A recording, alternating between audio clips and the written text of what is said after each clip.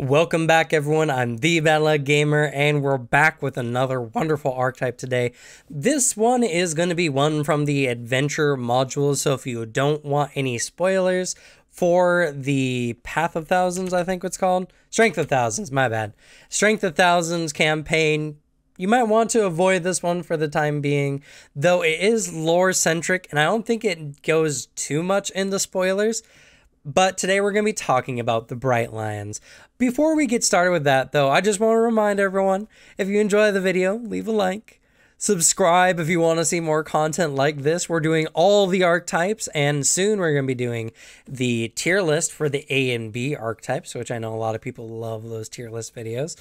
So I'm actually really looking forward to that one myself. And if you want something a little less committal, you can lurk on my Twitter in the description down below. See all the things that are coming up on the channel. We got lots of great things coming in the near future for sure. And if you want the chance to play with me and my friends, you can join our Discord linked down below, where we talk all things tabletop, including things like Warhammer 40k. And as well, I always recruit there first for any of my games. So if you want to play with me and my friends, you know where to go. But with that, we're going to go ahead and get started with the Bright Lions. So the Bright Lion dedication is a very geocentric kind of, not geocentric, but it has a very centralized theme. This dedication is dedicated to freeing the city of Mizali from the grasps of the undead God King Walkina, which is a living god that currently he's a little mummy boy, and currently leads over the people of Mizali. It's a very interesting archetype because you are facing off against essentially a little bit of African, a little bit of Aztec kind of feeling characters.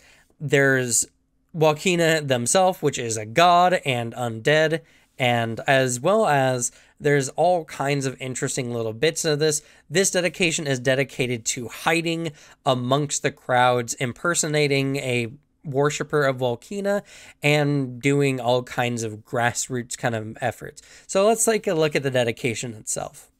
So in order to be a Bright Lion, you have to have access to or be in the Bright Lions first of all, and you must be trained in stealth. Now it does say for access you have to have the background.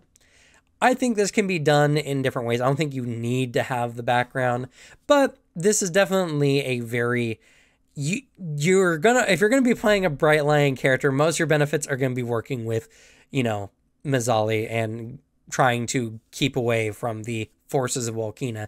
So you need a campaign that's very much orientated towards that. There are some cool things that we'll get into soon, but let's look at what the actual dedication gives you. And it says here that you become trained in your choice of either diplomacy or deception and Mizali lore. Now, if you took the background, you have one of those anyway, or both of those anyway, the lore and one of the two. And if that's the case, you become expert in them instead. Not only that, but you do not need to make any impersonation checks to impersonate a follower of Walkina. You can just do so innately and people won't suspect because you keep enough of their standard rituals and habits and general prayer in your daily life, and you're essentially like a plant. You're a spy. You're a mole, more or less, in the city of Mizali.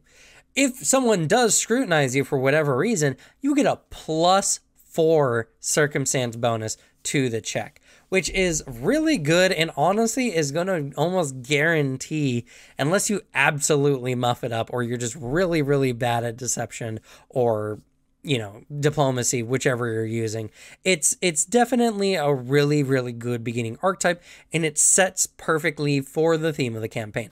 Honestly, this is probably one of the better ones that are thematic for a, adventure path or for any games that want to run in Mizali. I can't imagine a better way of doing it because this is the perfect way to move without having to draw too much attention to yourself. But let's continue on to see what other cool feats that this Bright Lions get. Blessings of the Sun Gods is one of my favorite kind of feats. I absolutely love the domain spells that clerics get access to. And this feat in particular, just by being a Bright Lion, gives you access to either ambition, cities, darkness, dreams, family, fire, freedom, healing, moon, passion, or the Sun Domain initial domain spell. You also get a focus point, and you become trained in the divine spell attacks and spell DCs at using charisma as your spellcasting ability score if you don't already cast divine spells. Now, this does not give you access to the cast a spell activity, so you can't use this to use divine, items like divine staves or whatever, but you can use this, of course, to use the domain spells that you get access to. This is a really good thing for most characters, obviously, as it gives you a little bit more versatility. You get a focus spell that you can use pretty much every combat. Of course, you got to refocus to get your focus point back, but that's not too hard. There's a lot of domains here. There's a lot of things. You can have your character be a cleric, or even just an adherent to one of the old sun gods. There's a lot of different themes and thematics that you can do with this. You can set your character up to have a very strong reason why they're against Volkina and want to free the people of Mazzali. It's a very interesting and very good feat overall, and I love domain spells. I think they're all really cool, and they're all pretty solid for the cost. There's some really, really good ones, especially in Sun and Fire. They have some really solid ones. Lion's Might is really good. It gives you some trained weapon proficiencies in some uncommon weapons, and this one's actually really solid because the Lion Scythe and the Sunsling are both really cool weapons. The Lion Scythe is essentially a better dagger than most. Not only do you get agile and finesse, but you get the trip trait, and it does a d6 damage. That actually is balanced stronger than most weapons, because most weapons, if you've played Pathfinder long enough, you know that most weapons, the less damage they do, the more traits they get to make up for it, and the more damage they do, the less traits they get. So this one, typically a dagger or, any kind of, this is in the knife group, they get 3 traits. Usually it's like parry, disarm, or whatever, agile and finesse, and they do a d4. The d6 just makes this weapon generally better than a lot of daggers. It's very solid, and not only that, but if you're a fighter or a gunslinger, this increases the proficiency of your lion scythes and the sunslings, which we'll get to here in a second, to the same level as your chosen weapon or firearms, depending on which one you are, meaning you have additional weapons that you can use at your highest weapon proficiency.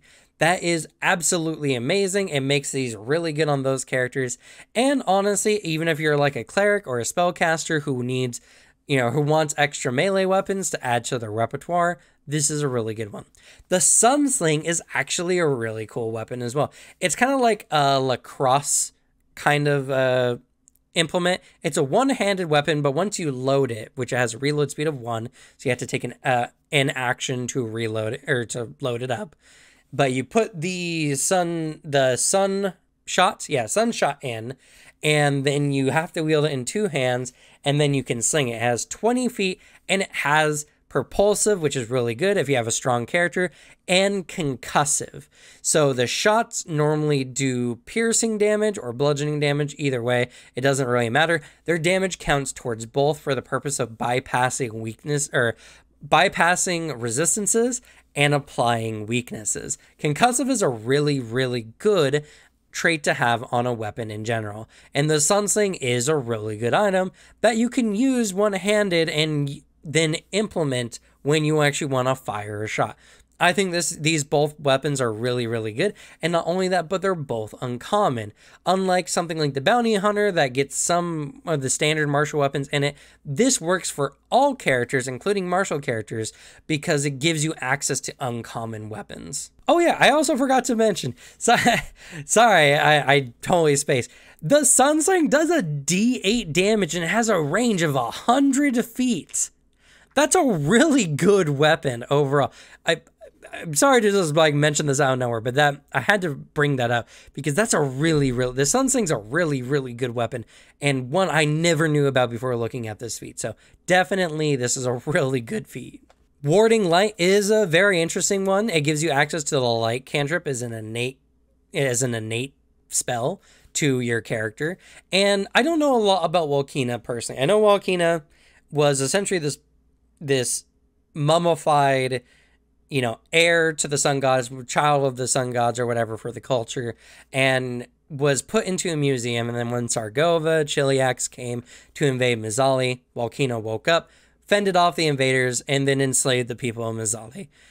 So I don't know a lot about it, but it says that light and such is supposed to help fend off the minions of Volcana. So I don't know. Volcana also has sun as one of their domains. So I find that very strange, but light cantrip, it's good. It's helpful if your character doesn't have dark vision. The interesting thing about this is if your character dies, you automatically cast Gentle Repose, heightened to the same level as your light cantrip. So overall, it's thematic. It's very interesting. I don't see a lot of use in it, honestly. It's under the expectation your character's going to die. That might make it good for a very particular style of campaign, a very grimdark one where you're fighting against a force well beyond you and you're going to die, but you got to get your mission done. I think that's really good for that kind of feat. But I think in general, this feat doesn't really add a lot to the characters other than some cool narrative that may or may not come up. And I mean, again, light cantrip is cool. It's hard to get access to some cantrips, so, you know, I say it's an okay feat. Sun's Fury is a very interesting one. It gives you access to another focus spell and another focus point. And the Sun's Fury focus spell is pretty interesting. It allows you, as long as your weapon does not have the Unholy rune on it, it allows you to get an additional D4 fire damage and deal 1 additional good damage. And it makes your weapon glow like a torch for, I think, what is it, 1 minute? I want to say? Yeah, 1 minute. And it can be on any weapon. Now, this isn't a rune. This is a additional effect. So this actually stacks with other runes you have on your weapon. The only rune it doesn't technically stack with is the Unholy rune, which prevents you from even using this ability on it. It's a really good focus spell. It adds extra damage to your character, and that extra good damage can damage some evil entities a lot, as there's a lot of evil fiends and such that have a weakness to good. So overall, Sun's Fury, pretty good feat. I really like it personally. And again, more focus points, more focus spells. What's not to love?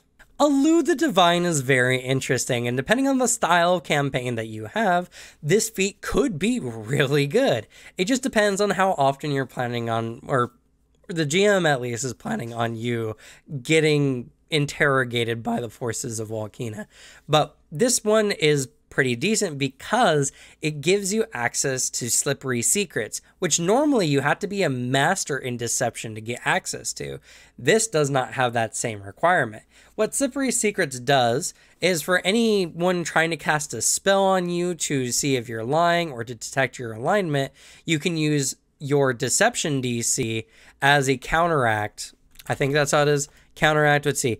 You can attempt a deception check against the spell effect or spell or effects DC, and if you succeed, they get nothing from you. Now, this also works uniquely on divination effects. Some divination spells, like the ability to, you know, detect what god you may have, or maybe to read your mind in some way. This allows you to make a check against even those, and if you get a critical success, you are able to lie, essentially, and they'll read that you're like a follower of Volcana, which is a pretty good effect and is very situational for the campaign, sure, but you do get a +2 circumstance bonus against the divination effects, and it's just one of those kind of feats that I feel like can work really, really well and can be very major based on the kind of campaign you are.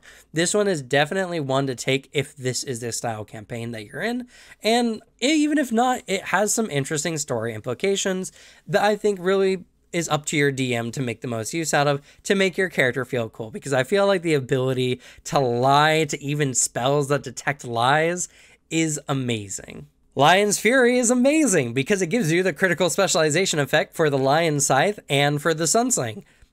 Both really good, and honestly, there's very few feats in the game that just give you critical specialization. In fact, most classes have stipulations on how they can even apply the critical specialization for weapons they have access to.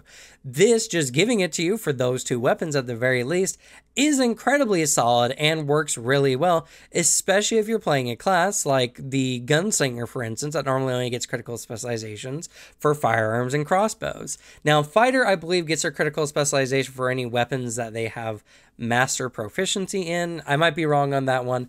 Regardless, this is a really good feat to pick up overall, especially if you're a martial character.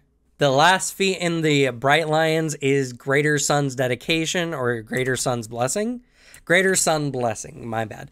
And what it does is it gives you the Advanced Domain spell for the prior domain you picked from the earlier Old Sun God's Blessing. It's really good, and not only that, and I didn't mention this before, you can actually select both of these feats multiple times to get more advanced domain spells and to get more domain spells and more advanced versions of those domain spells. It's really good overall, gets you more spells.